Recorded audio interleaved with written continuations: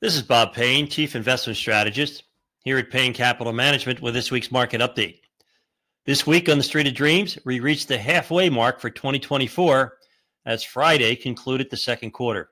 The S&P 500 hit yet again an all-time record high earlier this week, while surging over 15% year-to-date, far exceeding analysts' full-year expectations. In May, inflation reached its lowest annual rate in over 3 years. The Federal Reserve's preferred inflation measure remained virtually unchanged, aligning with expectations and bringing the year-over-year increase to 2.6%.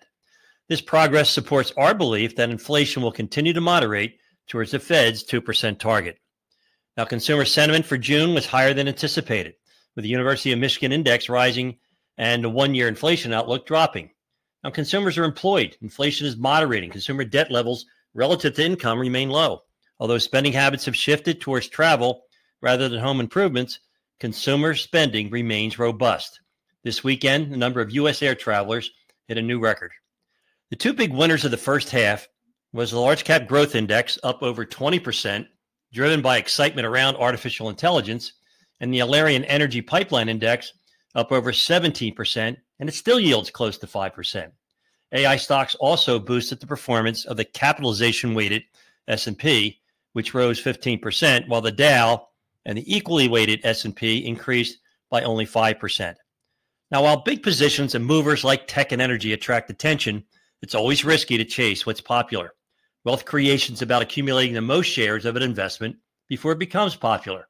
The process of buying low and compounding interest and dividends primarily drives returns of your portfolio over time. Not to mention, the stocks that are lagging the capitalization-weighted S&P this year also pay the highest dividends.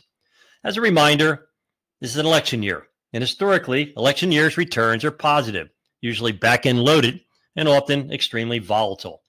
Markets hate uncertainty, and after last week's debate, it appears election uncertainty will be with us until November.